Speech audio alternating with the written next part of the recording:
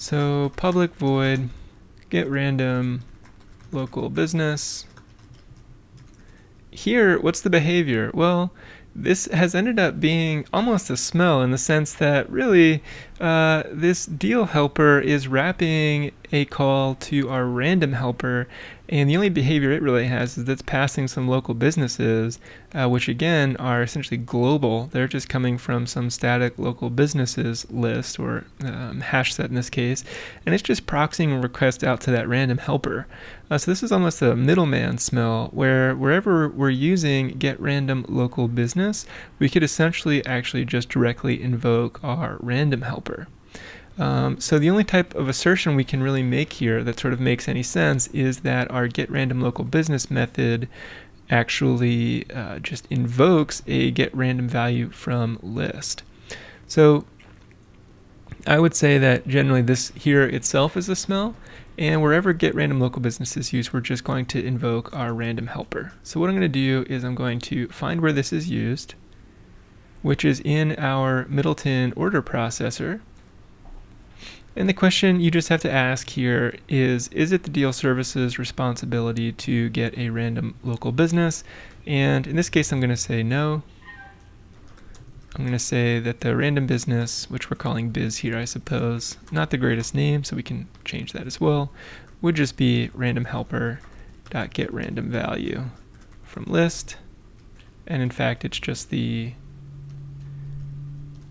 this.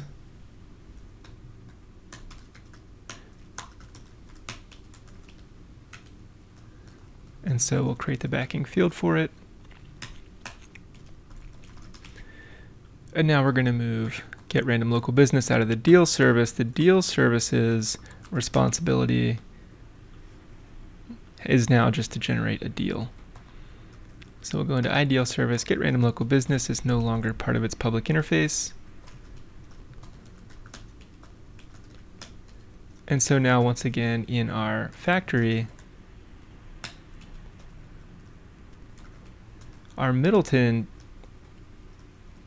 order processor now takes a random helper that we can create our backing field for. And so now that's happy.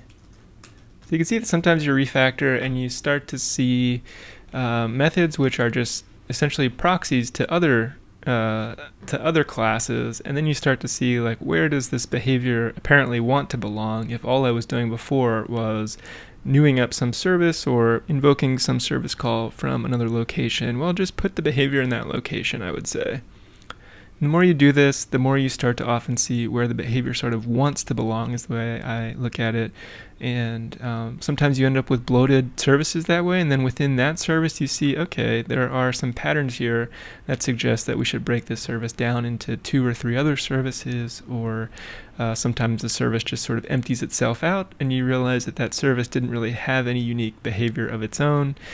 So some interesting things like that happen, but I think you just sort of have to go with the process and in a certain sense sort of trust where the process is taking you, but do it discerningly so that you're sort of controlling these sort of architectural decisions about the way that you've organized your code.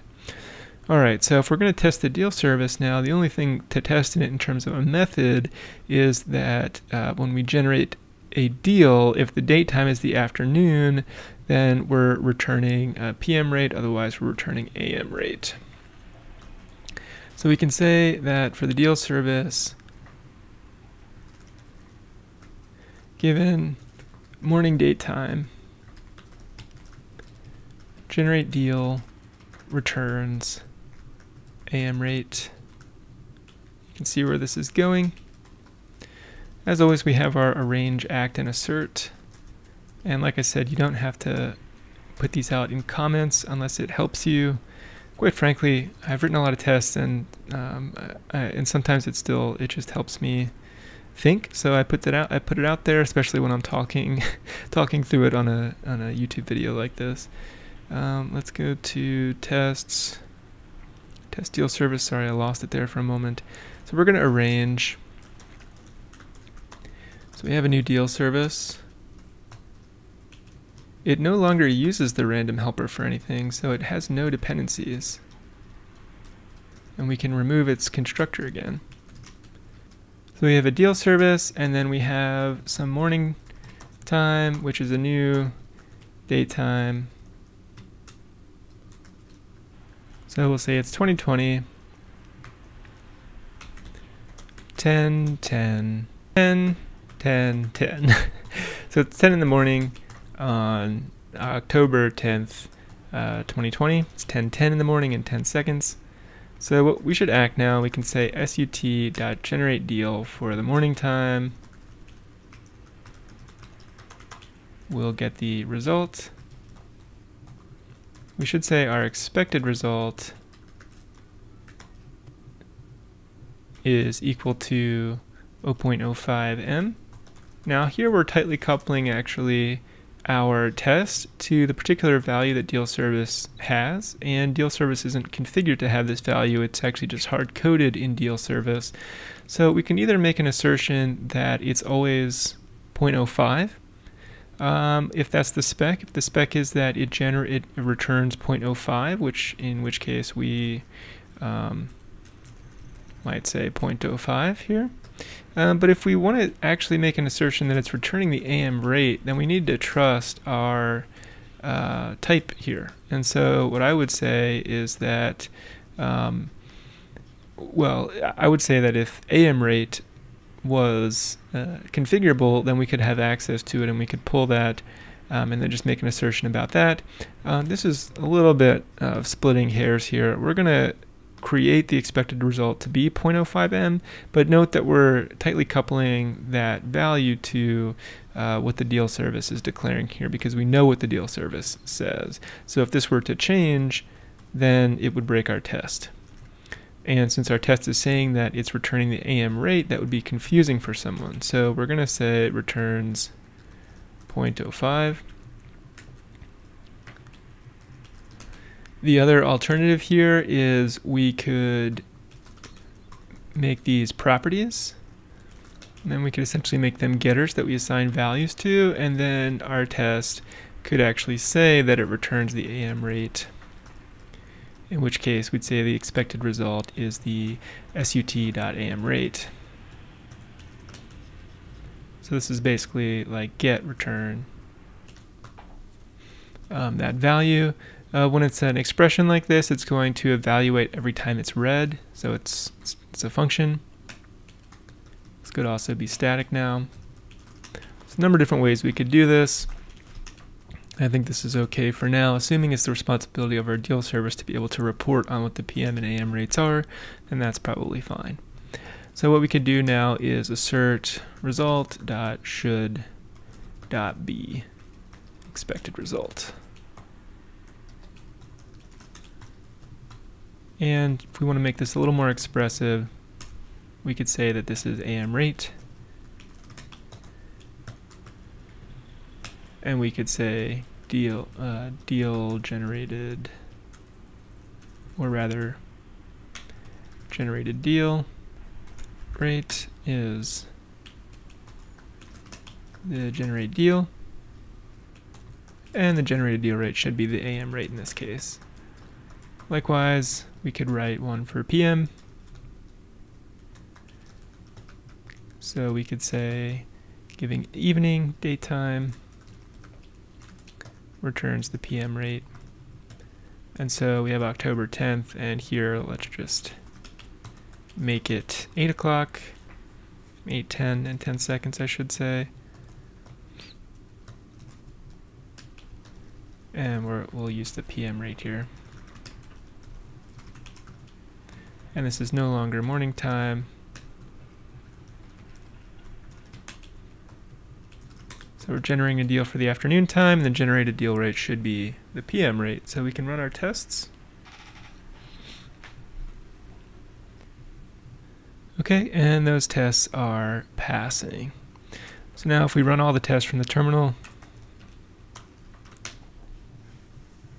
I think it runs them in quiet mode by default, which is fine. And so yeah, all 4 tests pass. And so let's write a few more tests here just to get some practice in. What should we test here? Helpers. These are pretty trivial to test. And in fact, yeah, that would be pretty boring to test, but we could essentially test that the types the expressions return their values appropriately. Our advert printer.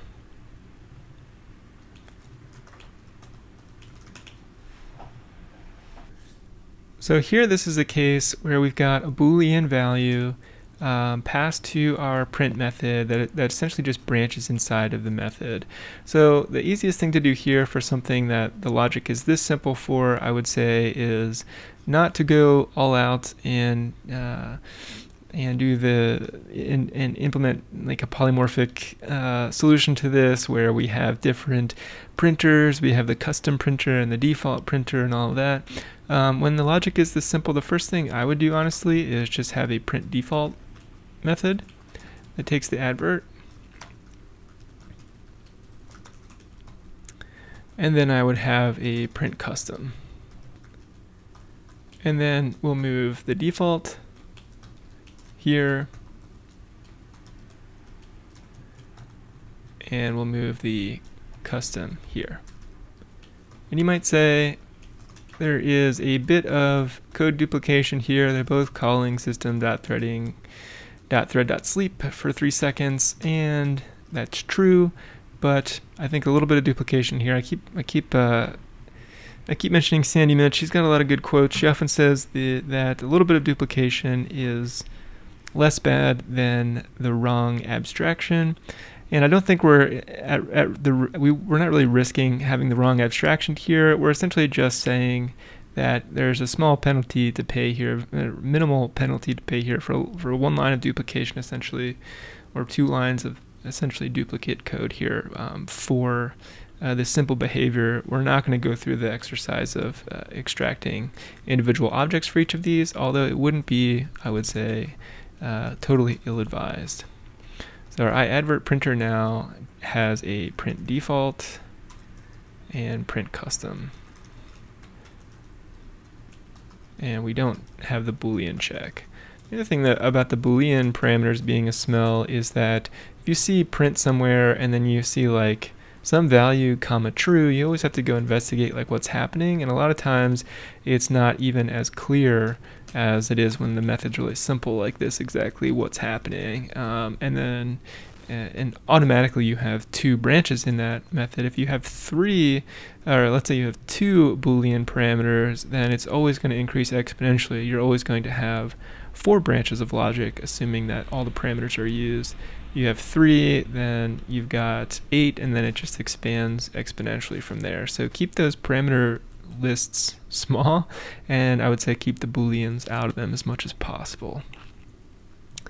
So now we know that whatever we were using with the advert printer behavior before is broken. We can .NET build, and this is actually just going to show us immediately where it's broken. So we got a bunch of errors here because we're saying print, print, print, print everywhere, and this is happening in our various order processors. So let's go into our order processors.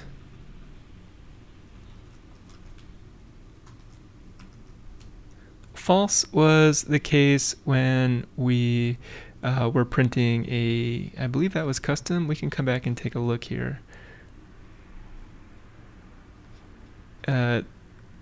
Okay, so bool is default advert. So for false, we were doing custom. And then in county, this is print custom. Downtown, this is printing default. And this one is printing custom. Notice that our downtown processor could make use of our daytime resolver, so we can do that.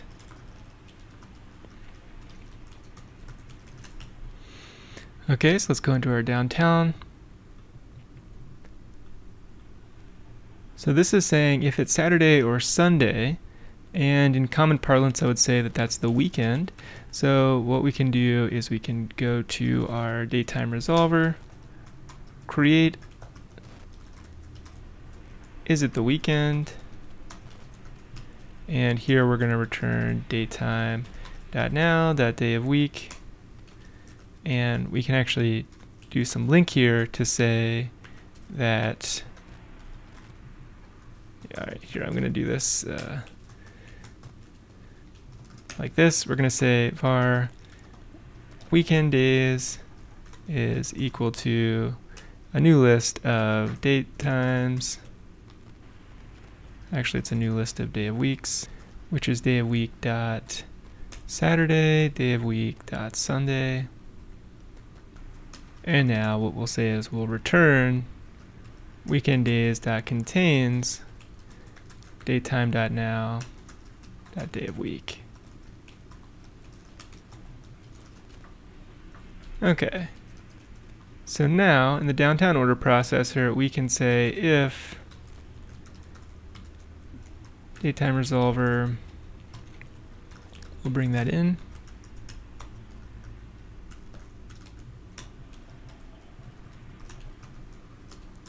Create our backing field. And this reminds me, we need to update the interface now. Well, is it the weekend? And we go back to our datetime resolver to make sure that that's the case. That is the one that we want. So we can say datetime resolver, is it the weekend? And we use the default printer here.